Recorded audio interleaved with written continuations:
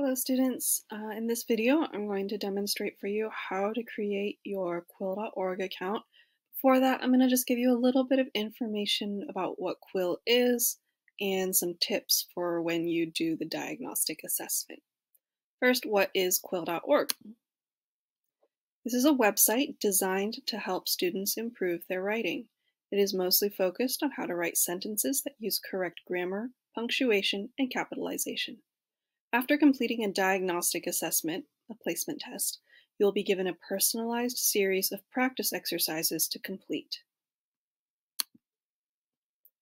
When you're taking the diagnostic, read the instructions carefully and follow them. A lot of the time when students are not sure what to do, if I ask them to read the instructions carefully on the screen and actually do them, they figure it out. So don't freak out. Read, follow. Give the answers that you think are correct.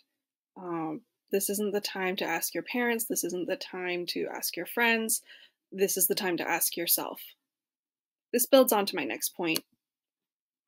Authentic, real answers are going to give you the authentic practice exercises to help you improve as a writer. Be real, and you'll get the exercises that are really going to help you build the skills you need. Take the time you need. If you need a break, you can save and continue later. There's a little button when you're taking the diagnostic assessment, and it will say save and close. It's not super long, so I don't know if everyone will need to do it in a couple sessions.